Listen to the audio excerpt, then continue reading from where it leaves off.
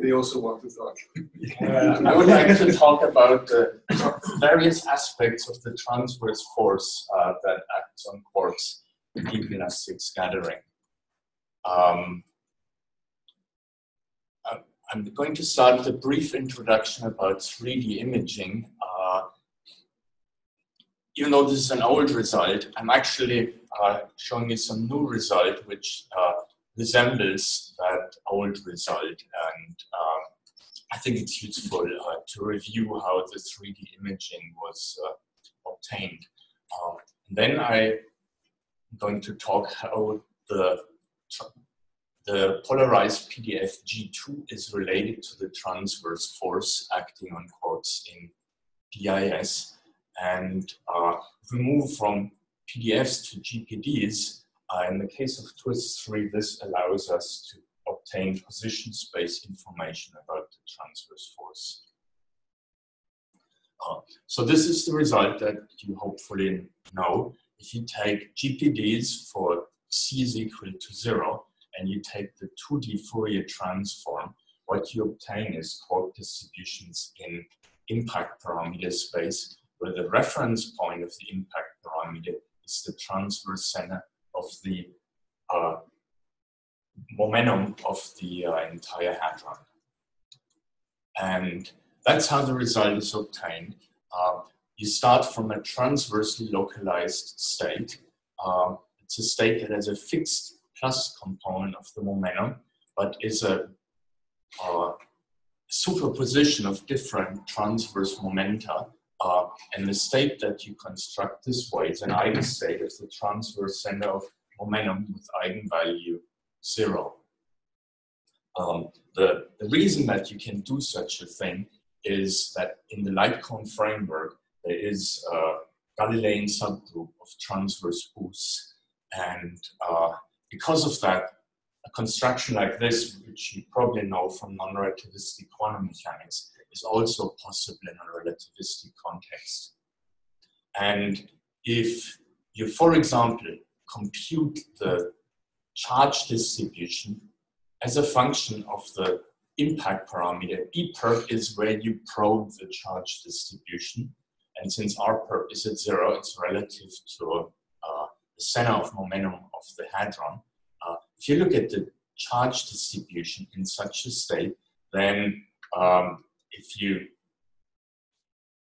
use how these states were constructed, what you wind up with is non-forward matrix elements of the light cone charge density operator, which is nothing but the twist 2 GPDs for C is equal to 0.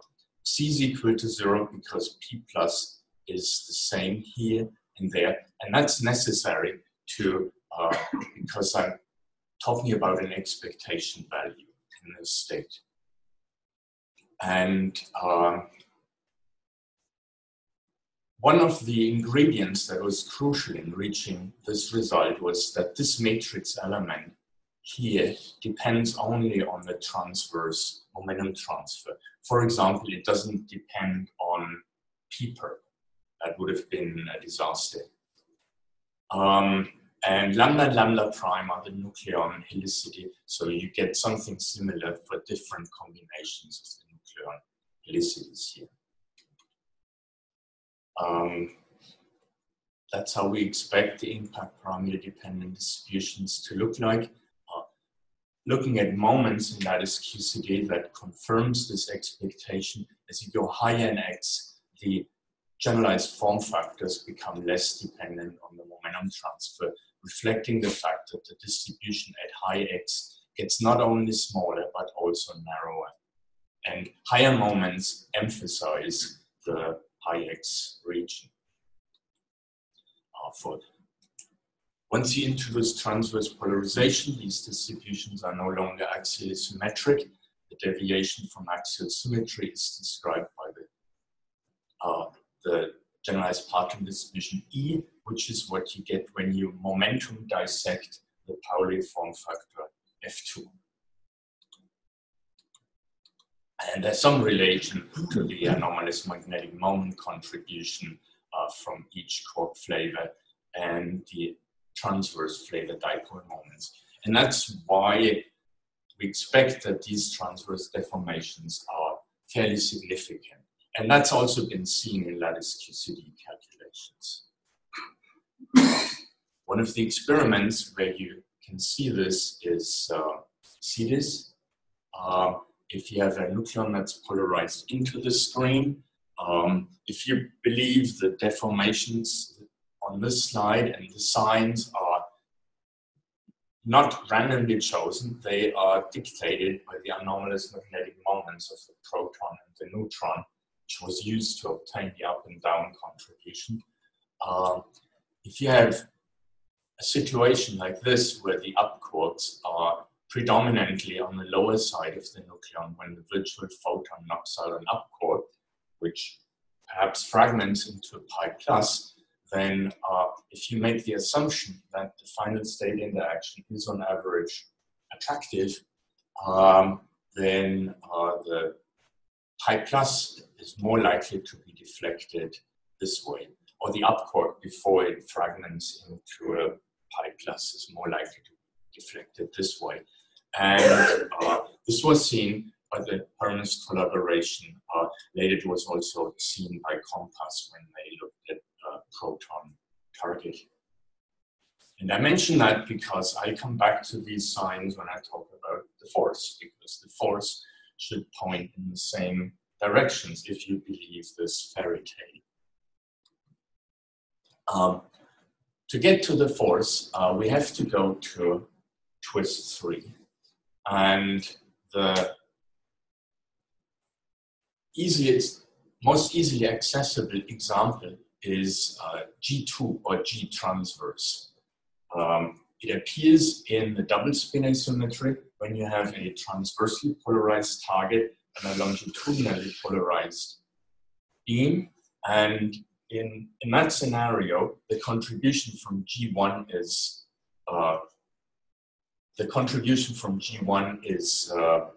suppressed. I mean, usually for longitudinal double spin asymmetries, the contribution from G1 dominates in the Burkardt limit. For the longitudinal transverse, that's not the case, and it's easier to extract the contribution from G2. And G2 consists of a Wanzerer-Wilczek part, which is calculable once you know G1, and the remainder. And the remainder contains quark-gluon correlations. Specifically, if you look at the x-squared moment, you get a quark-gluon correlation that looks like this. A local operator, quark density with a gamma plus, and the gluon field strength tensor, the plus per component, evaluated at the same position. And there's a couple of observations that you can make when you look long enough at this matrix element. One is, if you write this light cone plus y component, if you write that in terms of electric and magnetic fields, you get that weird linear combination of the electric field in the y direction and the magnetic field in the x direction, which happens to be, up to an overall sign, what you get for the Lorentz force for a charged particle that moves with the velocity of light in the minus z direction, which happens to be what the quark does in a DIS experiment after absorbing the virtual photon. So that's already an indicator that this matrix element has something to do with an average force, because you're correlating the quark density with the Lorentz force that it would experience if it started moving in the minus z direction. Another indicator is, I haven't written this down yet, but if you look at the Schusterman integral, that tells you something about the transverse impulse that a quark acquires from the final state interactions before it fragments. The Schusterman integral involves the same operators, except that the gluon field strength tensor is not evaluated locally, but it's integrated along the light cone from 0, the position of the quarks, to light front infinity. And Schusterman integrals has a clear interpretation as the transverse impulse that the active quark gets from the final state interaction. This matrix element is the first integration point of the Schusterman integral, which is another indicator that the physical interpretation of this object is that of a transverse force. That insight tells us something both about the sign of D2 and the expected magnitude of D2. The sign, well, if you believe this fairy tale about the sign of the single spinor symmetries, then the sign of D2 for up and down quarks respectively should be a direct consequence. And indeed, if you work out the sign conventions, turns out that the sign of D2 in this picture should be opposite to the sign of the corresponding Sivers functions. The second insight that you get from this is if you ask yourself what magnitude of a force should you expect? Well, if you look at the force interpretation of this matrix elements and take into account all these factors here, the relation between the average force and D2 involves a factor nucleon mass squared. The reason it comes in here is because D2 was defined to be dimensionless to begin with, and so the dimensions have to come back in, and that's where the factors of m squared come from. And m squared is a big number. I like to write it as 5 GeV per Fermi because a GeV per Fermi, that's the string tension. And in strong interaction physics, you would expect a force that arises from a single, that causes a single spinor symmetry to be significantly less than the string tension. Why? Well, if the quarks here start moving, there will be, it's not quite as extreme as I've drawn here. So there will be some spectators that pull it in this direction and some spectators that pull it in the opposite direction. And in the end of the day, you expect a partial cancellation, an incomplete cancellation, but typically you would expect a force that's less than the string tension, less than a GeV per Fermi, actually significantly less. And so the typical scale that you expect for D2 is 0.01, which is consistent with Slack experiment and past JLab experiments, and also with model calculations and some ancient lattice QCD calculations of that quantity. I'll come back to that later because there's some disturbing newer results. It's disturbing for me. Before I get there, it's actually not only G2, it's everything twist 3 that has some kind of force interpretation. For example, E of X, Anselm mentioned it this morning.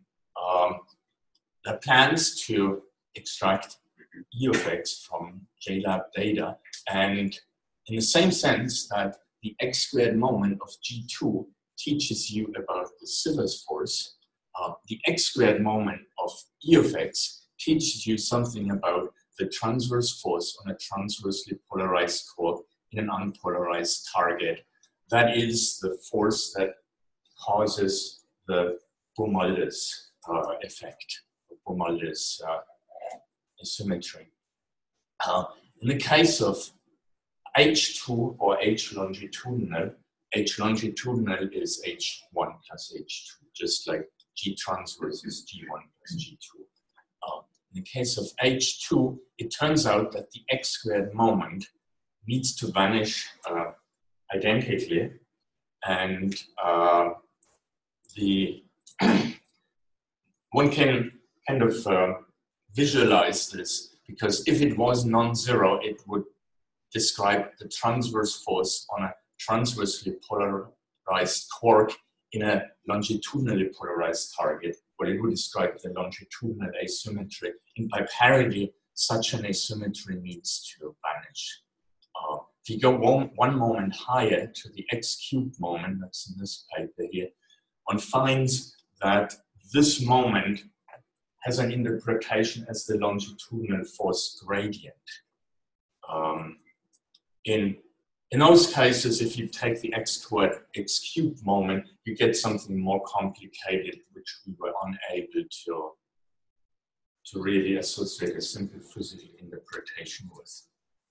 And later on, I'm going to talk about twist-3 GPDs. And what happens in the case of twist-3 GPDs is very similar. Using equations of motion, which were used to derive this result many decades ago, you can do the same thing for GPDs. And if you start from the same correlators, you get the same operator. All you get is a few additional twist-2 terms, that you need to subtract. I want to talk a little bit about calculating these things in lattice QCD. And here is Wigner functions, which can be used to describe all these quantities in a unified framework. These are non-forward matrix elements of non-local correlation functions. The non-local gives you information about the momentum of the quarks. The non-forwardness gives you information about the position of the quarks. When you look at non-forward correlators, to make them gauge invariant, you have to connect these 2 points by a Wilson line gauge link. And depending on what you want to describe, the physics usually dictates you what shape to use for the Wilson line gauge link. And if you want to describe TMDs that include the final state interactions, then you have to choose light-like Wilson lines, extend from the position to the quark to light cone infinity and back. In lattice QCD, one works on a Euclidean lattice, so there is no light-like direction. But one way around that is the observation that if you look at a purely space-like correlation function in a fast-moving hadron, that's equivalent to a near light-like correlation function in a hadron at rest. And so the basic idea is to study space-like correlation functions in moving hadrons on a lattice. And that's a program that was started by Philipp Hägler and Bernhard Musch and is now being continued by my colleague Michael Engelhardt. And this is an example for results that were obtained in this framework. So here is the Euclidean lattice, nucleon source, nucleon sink, and then you evaluate the correlator, which is transversely a little bit non-local, and the staple that extends to whatever distance you let it extend. And the nucleon sink here is projected to fixed momentum. That's how you make the target move. And this is an example for the Sivers shift that's obtained. And this is shown as a function of the length of the staple. So each step here is one lattice unit. And what's shown here is the difference between up and down quarks, because they haven't included disconnected diagrams. And in this difference, the disconnected diagrams don't contribute. I'll show you other results later. And what you can see here is that this is, when you this is well converged as far as the staple length is concerned. Here's the same for the Boer-Mulder's shift. And before you ask why the noise is bigger here than there, is it's for a longer transverse separation of these two lines. I simply didn't have one with the same transverse separation to show you. This one here has more noise because the nucleon is moving faster. When you momentum project in lattice QCD, you have to take a Fourier transform, and that decreases the signal and the noise remains the same. So the signal to noise ratio goes down. And that's what you see here. Another thing you see here, Collins, once he realized that the Sivers function is not equal to 0, he realized that the correct proof gives the result that the Sivers function in Sidis is equal and opposite to the Sivers function in Drell-Yan. And that's what's reflected in this symmetry of the curve here. Another thing that's in this figure, and that's the main reason I pulled it out, is the transverse force is hidden in these figures. That's the slope here at the origin. Modulo some factors, but essentially the transverse force is the slope. And what's shown here is now not the difference between up and down quarks, but up and down quarks separately. So this is to be looked at with a grain of salt because the disconnected diagrams are not included simply because it is hard. And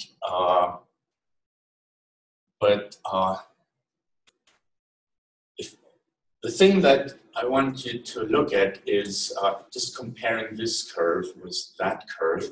Up to a sign, they look almost identical, which reflects that the fact that the Sivers effect for the up quarks and down quarks is kind of equal and opposite, approximately. The same that I said about the Sivers effect also applies to the force. The eyeball these figures are approximately the slopes here are also equal and opposite, which tells you that the D2 for the down quark should have the opposite sign from the D2 for the up quarks.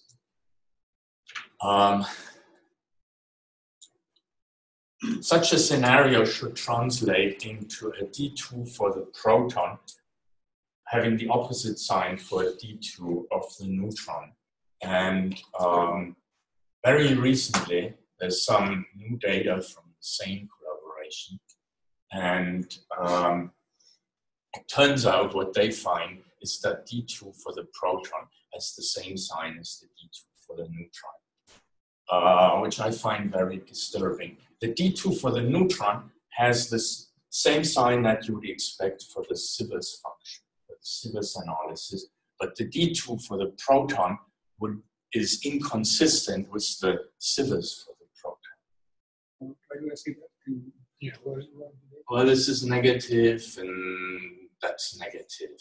And we're looking at large error bars here, but these are the same points. And what did you expect?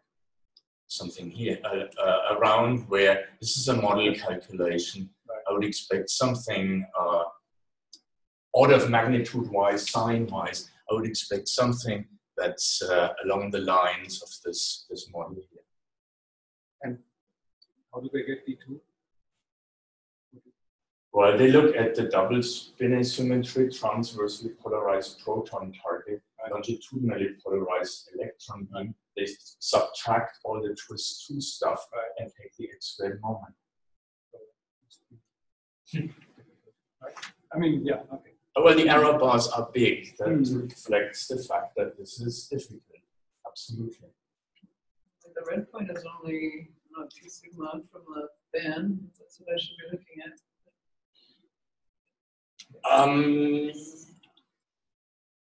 If you're just worried about the sign, it's I'm worried about this. Okay. Yeah. I mean, it's even closer to 0 than 1 a bit sigma below 0. Andreas? I would like to comment on the lattice calculator, how that was ours. And we have just submitted a proposal, computer time proposal to redo it with modern high quality ensembles. If you are honest, I would say this lattice points must have an enormous error there. Yeah? Absolutely. Because this was on coarse lattices, that's what I said before, it was large A without a serious continuum extrapolation, which at that time, Paper was we published. wrote, you were not able to do it based on this data. Absolutely. This was the paper was published in 2005. The calculation was probably started in 2001 and completed in 2004. So I think it's quite open, and it could well be that it agrees with a so-called experimental point. It could well be that this agrees. That we will hopefully know it. Excellent. I hope you also look at non-forward matrix elements of the same operators when you do these calculations. That was my plan, but I'm trying to convince you. Yes. So now you focus the attention on the red and blue points, but what about all the others? I don't understand which ones are experimental points and which ones are models, and if we should be worried about them or not. So this is Slack, which is talked about the lattice, and that's all there is experimentally. So what about the first, the black point on the left? What is that? To be honest, I don't know. Does anybody know what RSS means? Okay. I will try to look, I look at the paper again and try to answer your question. And everything else is what? Model calculations? Well, lattice is this point here. There's MIT bag, there's CM, Carol Soriton, some rules. So this is the red, these are data. and the slack point. And the slack point. So these we should take serious. Yeah, but on the other hand, it's really, the lower you go in Q-squared, the harder it must be to determine the leading twist and to subtract it, right? It can't be, really so easy, right? I mean, I wonder how they can independently determine the leading twist piece they need to subtract.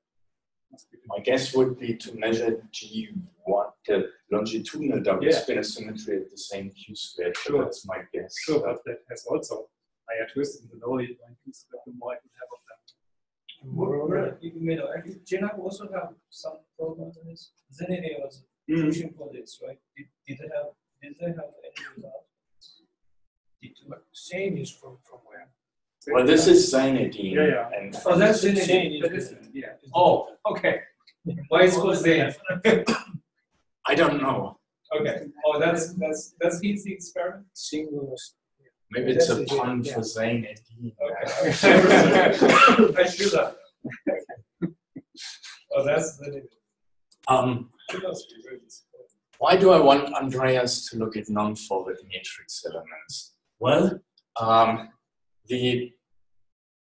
this is what I would like to call the force operator. The quark-gluon correlator are plus and plus transverse components.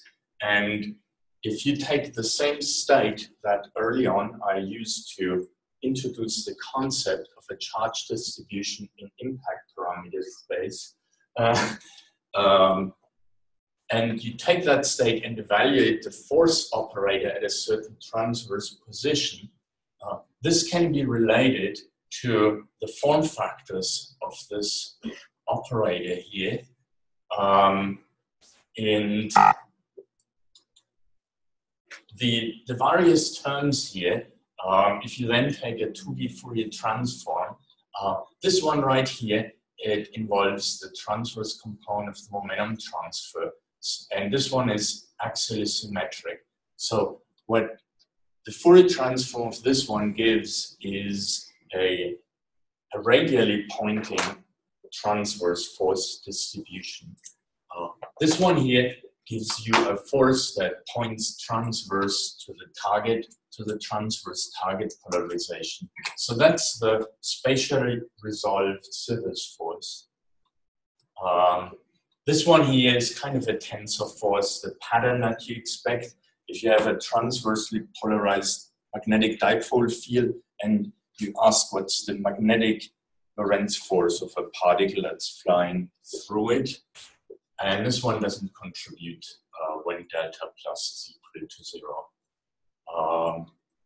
If you're asking the general correlative for any gamma vector matrix in an F menu looks a little bit more complicated. Thanks, Mark, for deriving that.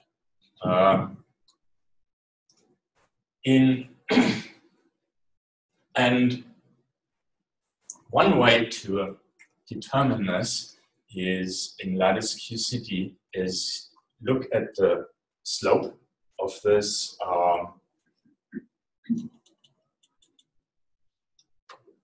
this function here, but at non-forward matrix element and match to these functions. This has to be done for a moving target, and there's another thing that you can get out of these calculations, actually even for forward matrix elements. Since you're taking when you're looking at the slope, you're looking at the z derivative, so this staple here gives you the lattice approximation to the matrix element involving the zy component of the field strength tensor, which in terms of the light front components can be written like this superposition, and the two terms here can be disentangled by looking at the scaling on the longitudinal momentum. And this one is not just trash that one wants to get rid of. Actually, this one is a different linear combination of electric and magnetic forces than that one. So by getting both terms out, what you're able to is determine independently the color electric and the color magnetic force. And that I'd like to summarize. So GPDs twist to allow you 3D imaging of the quark distributions. X-squared moment of twist 3 stuff gives you information about transverse forces. And if you're doing that for twist 3 GPDs, you can obtain information about the distribution of transverse force in the transverse plane.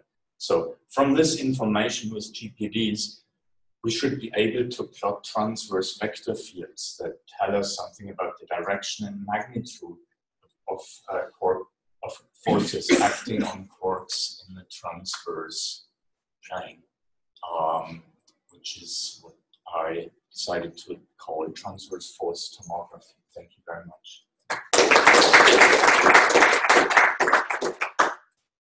Okay, we have still some time for questions. So I just want to mention RSS is earlier genetic experiment.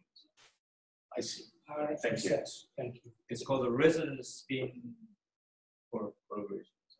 Resonance spin structure. So the W is very small and Q square is 1.3. So that's it. Tiny Q squared. Yeah. Okay. Thank you.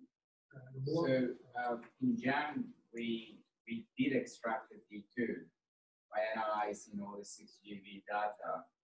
I can show you the plot. It looks just like your expectation. So I mean, and it was, we included all the bells and whistles in terms of how to analyze this low energy EIS data. I think there is. So in your analysis, you also included the data on the same. No, so we included all the 6 GB data, and I think the same collaboration did that reanalysis by themselves. Okay, but we did include what all the stuff that it was measuring the 6 GB, and then of course, you know, we did this thing analysis along with the rest of the world data. So it's supposed to be the most consistent analysis, and the input that we find pretty damn close to it. It's not that we are not that. There is no inconsistency as far as yes. So one of the if you go back to slide 16 next one. One thing that bothers me. So for example, you mentioned this F plus I. Yeah. And that gave us you can divide that gave us like 1 to 4, right? Yes. Which is something like a real number. And then if you now you multiply by I, now another I which is imaginary. Oh, it's not here. So that was probably that's a mistake. It's and here that's also a cut and paste mistake. There should not be an I in there. This is the correct form. Sometimes with the I. Yeah, the thing is sometimes it shows if there's a one of the force which I suppose is real number. No, I'm pretty sure this is a typo. Okay, so there's always no. Yeah. None of these should contain an I. I mean, on the right-hand side, you get I's that are properly there, but on the left-hand side, well, this I should be there. Any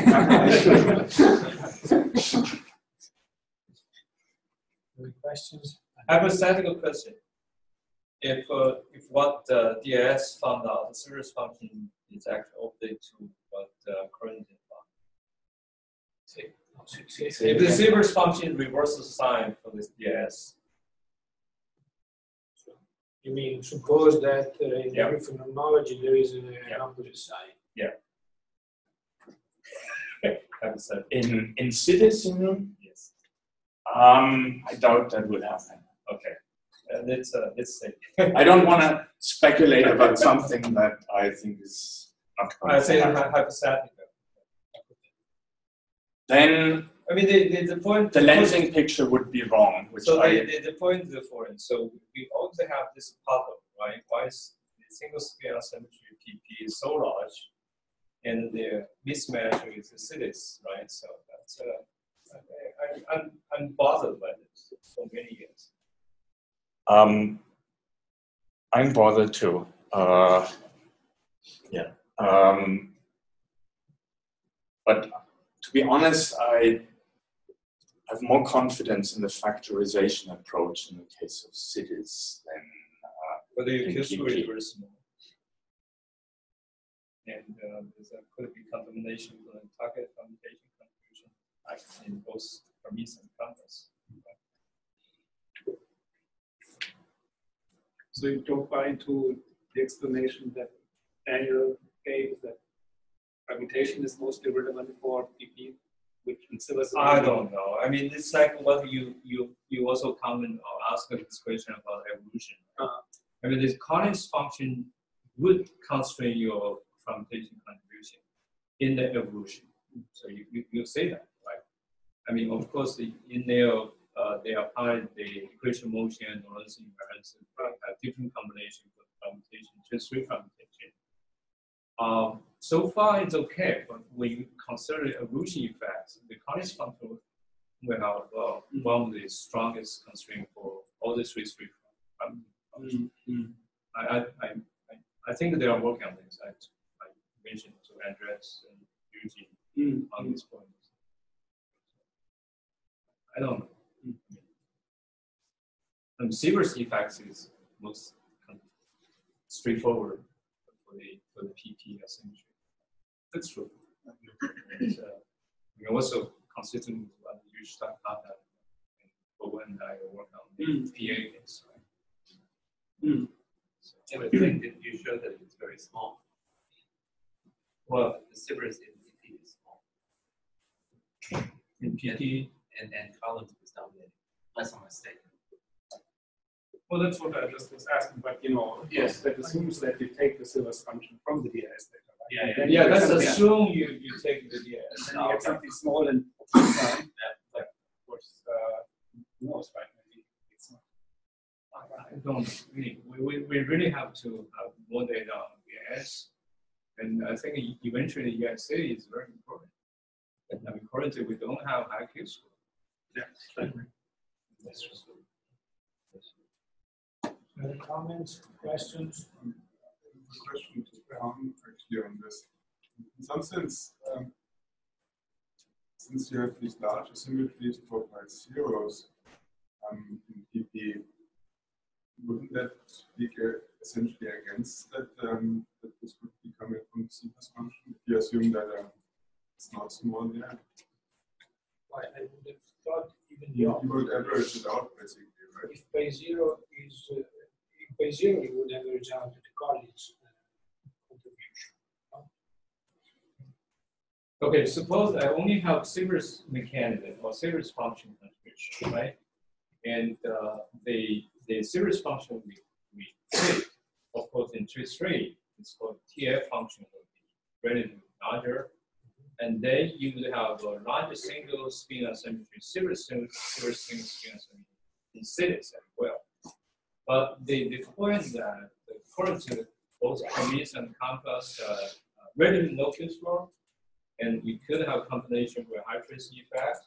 Also, you could have contamination of the pocket from the contribution. Actually, you don't have a solid conclusion from the DIS experiment. So on the science, you can have, say, contamination. Yeah. So the only way I think the DIS experiments, semi-implicit DIS experiments, would be contaminated if there were some contributions that we didn't take into account, or drastically changed. Yeah, changes on Yeah, so it's basically a different mechanism. different mechanisms. Even the, so the IR twist would be twist 4, not even a twist 3. Yeah. And then this is an asymmetry, so some effects may cancel in the asymmetry. Yeah. You don't know. I mean, the point that I want to make it, maybe Hermes and Compass actually a little different physics rather than Yeah, I think the point is worth taking. We need more data, and But you we need a high other Q Q score. Yeah, Yes. exactly. Yes. And combination, of course, of all the data, so we can try to see whether this is the same mechanism. So say for Collins, we can use jet. Collins is jets. For Sears, or perhaps jet production during Collins. Yeah, but that's exactly my point. You have the things that you mentioned, the jets, because we have the jet ASA bands, of course, which are essentially zero. Yes. So that means that if those are zero, but the pi zeros are not, then I think you cannot claim that this can be coming from Siebels alone. I think that that picture is out of the question at that point. I will cover of the paper. Anyhow, that's why I don't want to, muscle my opinion. I guess, the combination of all measurements would definitely corner what the right is. I think one of the things IQ super DIS is a little bit of, we cannot do anything against Well, this. we'll be able to figure it out.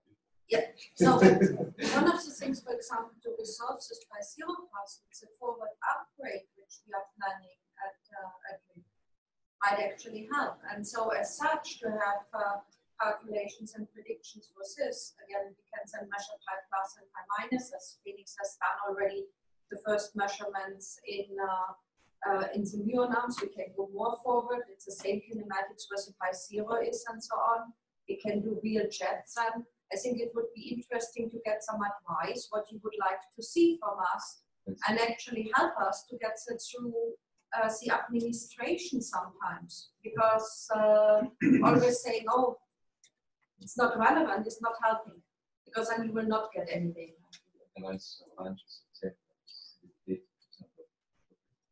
Can you I think I'm still, if I for a second completely forget about all the series results, if I just look at the PP results so far, and if I start out with the assumption that it's all coming from Siebers, then I think you cannot make this consistent with the fact that the pi zeros are large and non-zero symmetries, but the jets have essentially zero symmetry. In the same, so exactly the same kinematics? Yes, close enough. It's the same rapidity range. Close, but same PT? No, the jets of course are slightly more. But we can, that is exactly why I'm bringing up the forward upgrade, because there we can make it consistent. It will be the same detector setup which measures this and not different ones. I mean, it is after all a higher twist, so the jets would be smaller. Yeah. Power suppression, right? That's true. Yeah. I mean, I don't know whether it works out that way, but. So this is roughly this is jet result in star. Or? No, the jet result is the one from NV. But I see. yeah, but that of course you have to watch out. Okay, it's like a jet-like structure. Yeah. Okay. So the thing is, the NV result is nice, but it has not underlying events subtracted and also things which are very important in this forward direction, because you pump in the remnant which goes forward, and so with the larger acceptance we can use this. Can you forward detect to do photons? I'm sorry. Or can you do single photon? It will be designed for doing Yeah, several, because it will have criteria, right? tracking and exactly. So it will be really much more efficient than what we have now. But anyway, for what concerns like the sign of the series function, apart from the twist 3 asymmetric observables, there are the data and improvement of the data of the Z production. So that's Yes. IQ squared. Yes. It seems that it is all compatible with sign change. It's even bigger than we expect, because evolution. Because the C takes the other bus into account, so it can. But It's still compatible with. But if you take the W plus, the W minus, and the C together, Starts to all of merge. them are consistent with the sign change. Yes. And also the compass Tralian. So if you take this data as a Mhm. whole, then yeah. Yeah, that's actually the point I want to mention too. I mean, Papa's results should already be out, so I don't know what happened there. Okay, they have one point, they have it out. The problem is the statistics. They have the point out. Yeah, but if you take these ones together, then I think you have a hint That's the that picture. The there emergent is picture that you also it comes see. together. Yeah. Okay, so it's already pretty late. I think we should close the morning session, and please, we should be back at 2 p.m. Let's thank all the speakers again.